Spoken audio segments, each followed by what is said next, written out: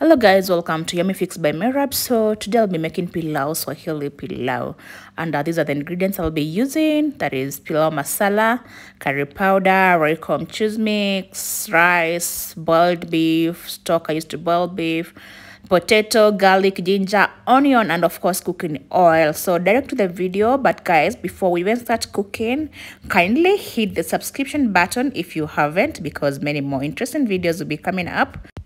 So pilau is onions, guys, though I don't normally exaggerate when it comes to onions in pilau, but they need to be enough. I'll let them fry till golden brown, but before that I'll add my ginger garlic paste, or rather the grated one. So that's ginger garlic, guys. As for the amount, it will just depend with the size of or amount of rice that you are using. So I've added my potato. And again, potatoes, it's so optional. You can just choose to do without potatoes, but I like having potatoes in my pilau. So I'll let them cook for again 1 to 2 minutes.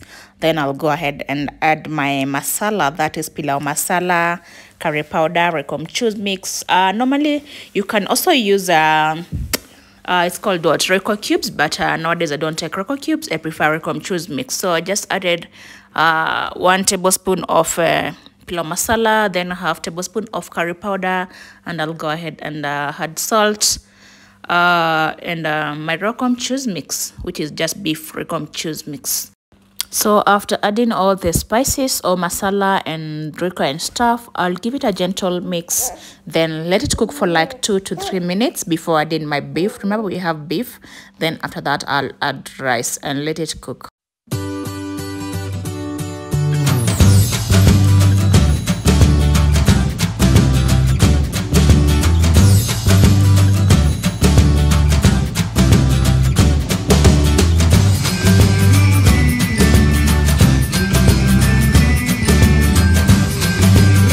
So after 3 to 4 minutes, I just added my beef. Already it's boiled. As you can see, it's very soft. And guys, by the way, you can use any meat you want. You can use chicken, any kind of meat you want. But they say real pilau is made of what? Beef. Anyway, I don't know. So I'll let it cook again for like 2 minutes. Then I'll go ahead and add my well-cleaned rice and let it cook.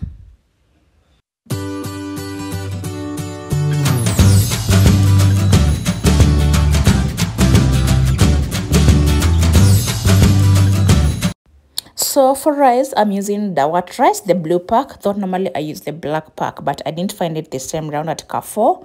I'll just manage this one. I like the black pack more, but it's okay. So I'll give it a gentle stir, then add the beef stock that I showed you earlier, and add another bowl of water. Normally, if you're using 1 cup of rice, you should put 2 cups of water. It's always 1:2. So I'll go ahead and add another bowl of water, then let the rice cook. It's as simple as that, guys. So guys, please let me remind you once again, if you haven't subscribed, please hit the subscription button. I'll really appreciate it, guys. It's free. So at this point, actually I reduce my heat.